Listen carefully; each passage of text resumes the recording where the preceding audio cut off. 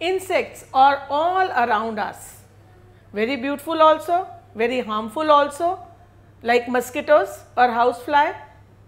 And these insects are the part of Arthropoda. Poda means feet and arthro is jointed. See, the animals that belong to Arthropoda have jointed legs.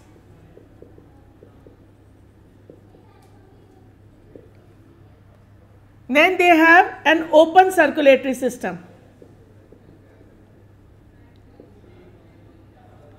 That means no blood vessels. Blood is inside the body.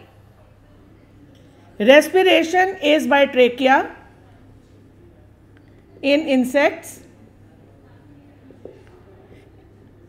Gills in prawn.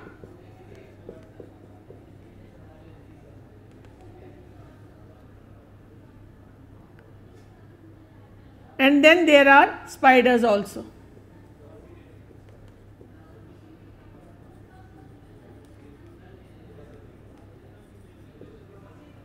Actually, in Arthropoda, there are three further subdivisions: Insecta, Crustacea and Arachnida.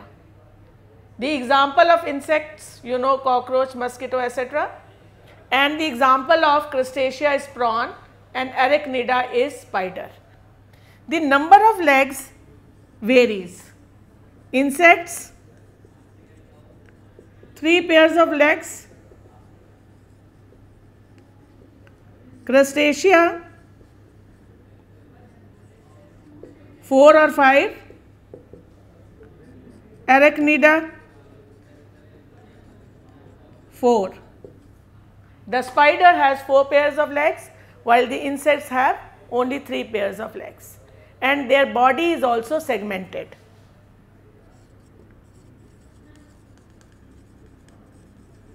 Their body is divided into head, thorax and abdomen, but in the case of prawns, the head and thorax is joined together to form cephalothorax.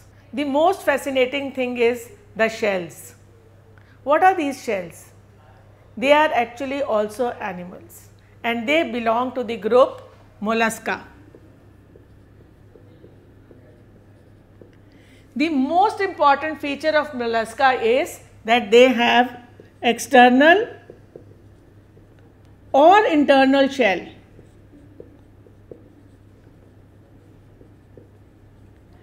Shell is made up of calcium carbonate.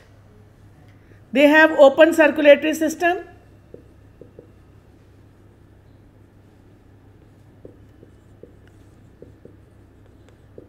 Coelom is reduced. And for their movement, they have a muscular foot.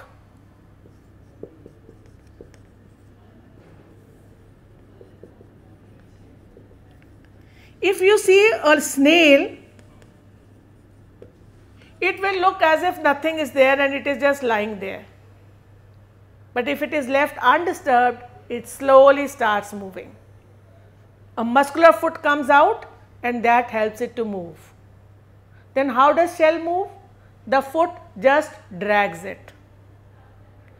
There are some animals like octopus which have internal shell, and all these members are aquatic. So the examples are snail, which is called pila, then unio, octopus. These are various mollusks.